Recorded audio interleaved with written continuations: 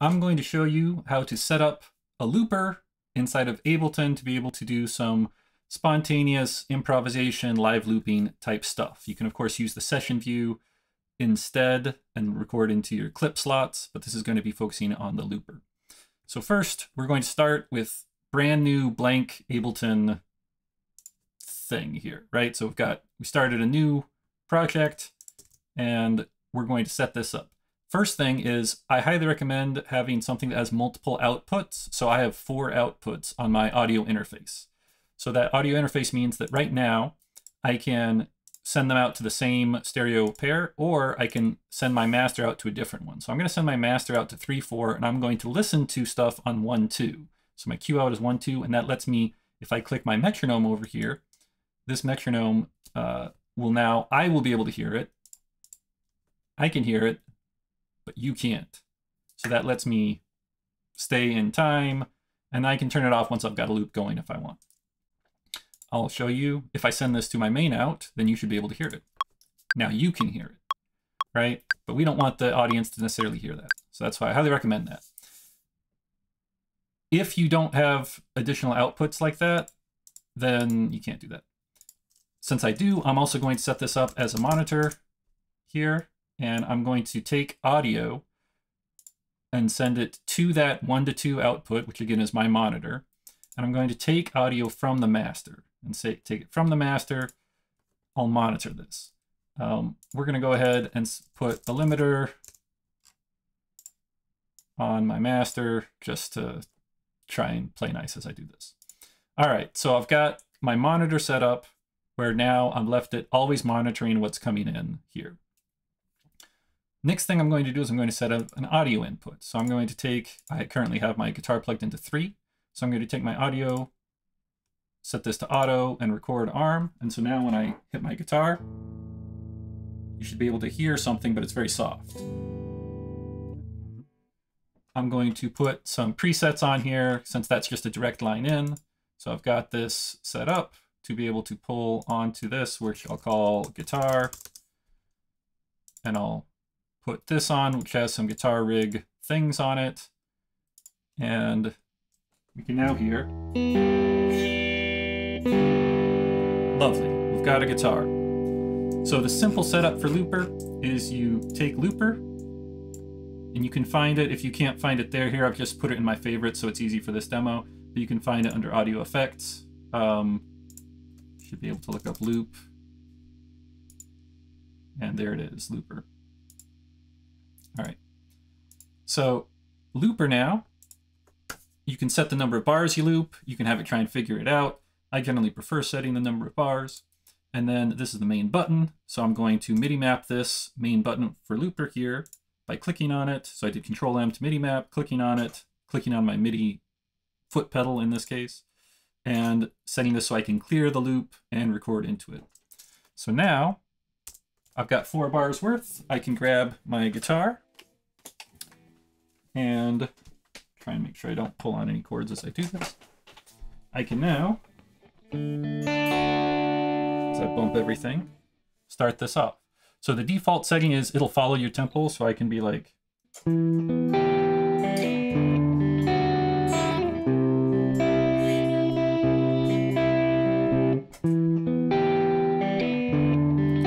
now it should be set to overdub. That wasn't super clean, but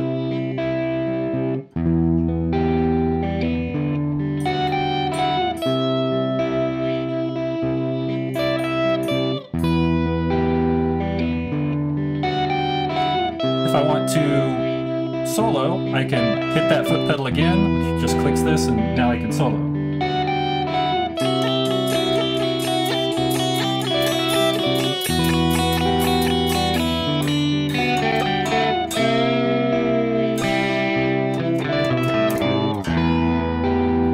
All right. Lovely, and then I can hit the clear, and that's the basic looper setup. If instead of doing what I just did, if I just hit the record instead, then it would have recorded everything that was going in here clean initially so that I would have a copy of all of that audio.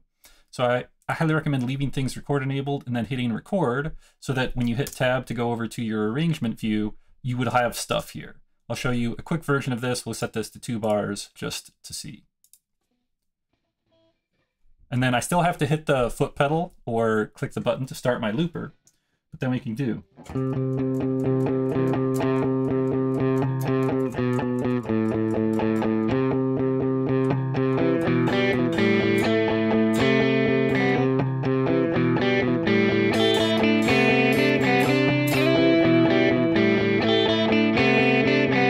Stop it, and when we go over to arrangement view, you can see we have all of this stuff here.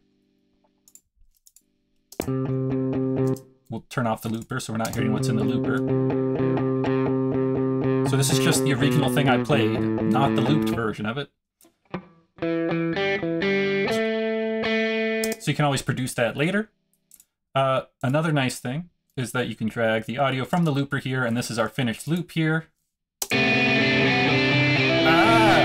Don't want to send that back through the amp again. That's what was going on there. Here, we'll put it on the. Can I put it on the master? Or anyway, whatever. You get the idea. We've got the audio. So let's turn the looper back on. So that's one input thing. The next thing is if you want multiple inputs and multiple loopers, we'll go ahead and put just a marimba on this MIDI track here. So I'm just loading a preset with MIDI stuff, and now I can press things. And so I could put a separate looper on here, which is what I'm going to do. I'm going to set this up with 2 bars as well. You can have it be what you'd like here. If you don't set it up with the bars, then you have to hit it at the end to let it know when you're done with your phrase. So I frequently will do that as well. But for this demo, we're doing it this way. I'm going to have this mapped to the same keys so that they'll both start and stop at the same time. And now, and you can see on the left here, these notes are mapped to 2 separate things. Now what I can do is we will just erase everything over here. And I'm going to hit record. It's going to start its pre-roll. Let's make sure to clear the looper first. So now the looper's cleared. And you didn't see that clearing, but I pressed the foot pedal that cleared it. So we'll start the record. It'll start the pre-roll. I'm hearing the metronome click so I can stay in time with it. And then when I want to, I can press the button here.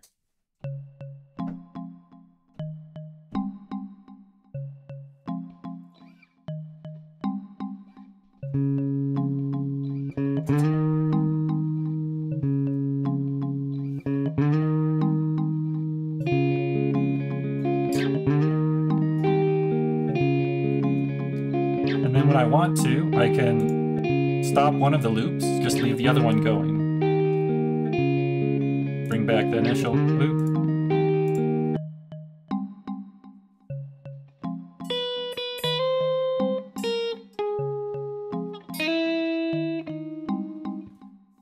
All right, and if we go and look over here, we've got all this stuff. We've got the MIDI, all the MIDI notes that went into the original thing recorded.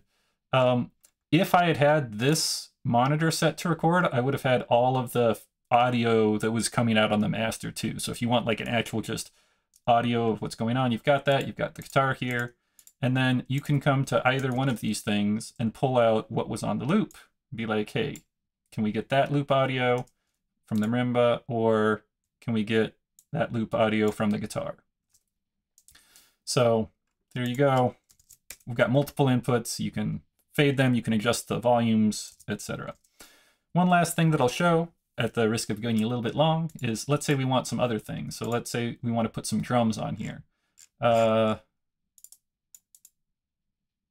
Sure. So we'll load a drum kit, we'll arm this, we'll disarm this one. Got a drum kit.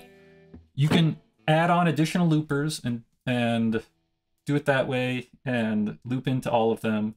So that's probably what I'd recommend for most people, just to have separate loopers and then just have them all going and record into whichever one you want. If you're trying to do A and B sections, then that can be a little tricky because now you need a looper and then another looper. And so doing audio buses can help with that. one thing that I'm going to do here is I'm going to insert a thing that I'm going to call looper, and I'm just going to send all the audio to here. So this is a different setup than the previous ones, but it's similar. So this looper we're going to get rid of.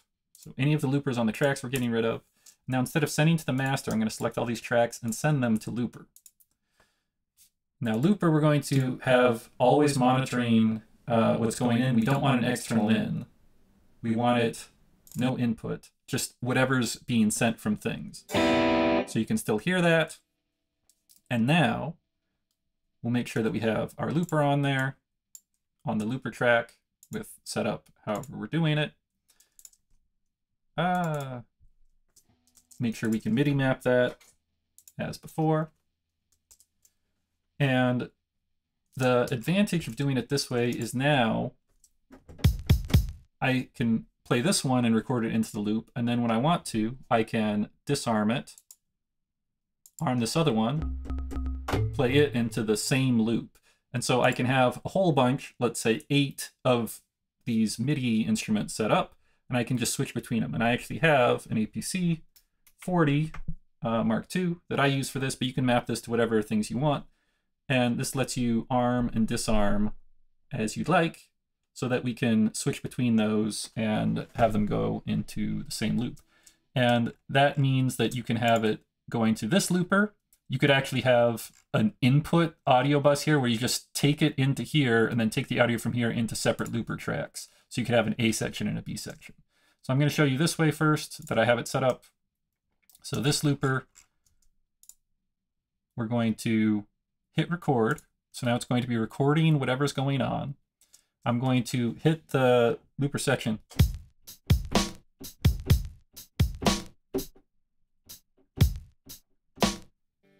Did I have it set to loop? Oh, I didn't actually press the button to start the recording. Take 2. We're going to do that again. Ready? Here we go.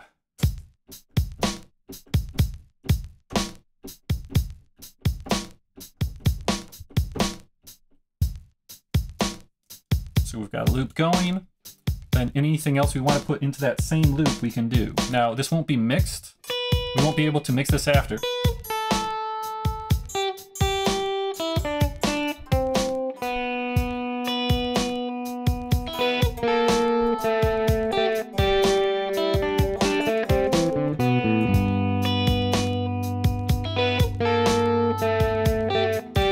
You get the idea.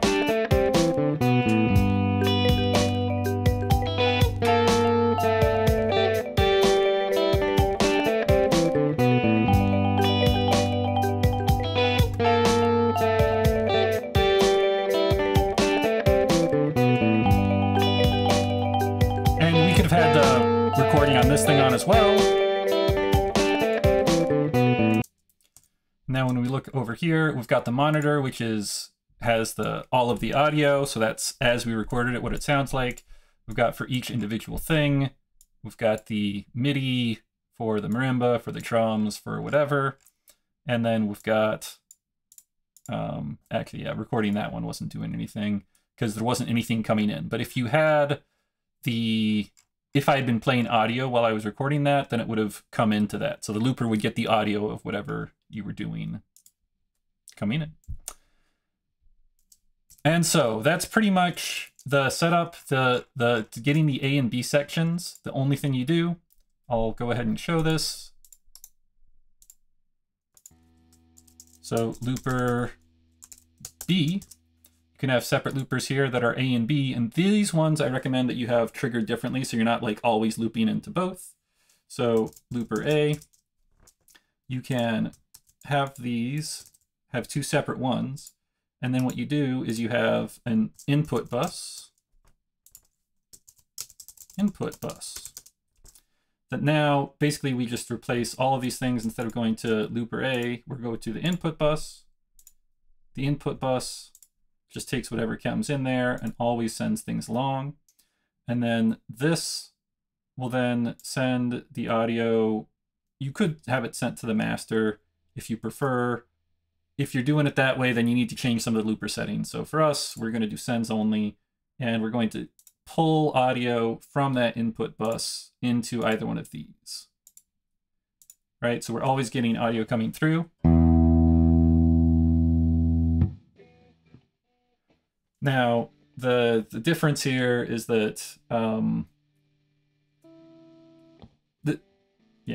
it gets a little bit trickier here. But that's the basic idea. What I would actually do is I would have these set to record. You could have them in auto or just always in. But then the input bus I would have as going to the master. And then these loopers, I would not send input to the output. And the advantage of this is that we're not like doubling audio. So if we were to make this so that we're only having sends, now you're not hearing anything, right? So we're not getting audio going to the master unless it's through a loop. So audio is going from our input bus, from wherever it is over here, input bus to the master. And then on the looper, it's only going to play back what's from the loop. And that's for doing A and B sections. So let's demo this real quick. Here I'll put this on a different button. And so now we have this on my 1 foot pedal, this one over here on my other foot pedal. I'll leave clear as the same. And let's change these to 2 bars instead to make this a little bit shorter. We'll hit clear to clear everything. And then what I can do is I can hit record. We'll hit my looper to start my looper. Here we go.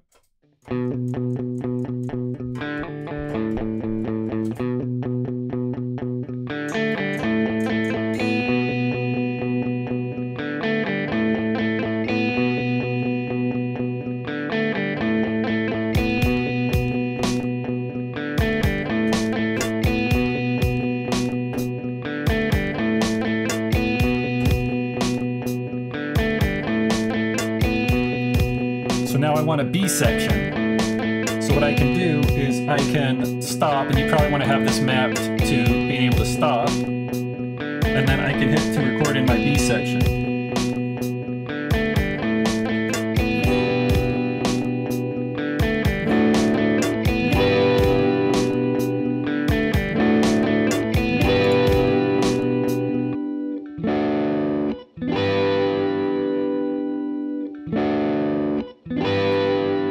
And then when you want to go back to the A section, you can stop this. And then go back to the A section. So that lets you have bridges, choruses, etc. using looper. Use whichever one makes sense for you. Hopefully that wasn't too overwhelming. I gave you a bunch of things. So just stop at whatever point it's accomplishing what you want it to accomplish. And let me know if you have questions, I guess. I don't know if I actually have a way for you to give me that feedback, but hopefully that helps somebody.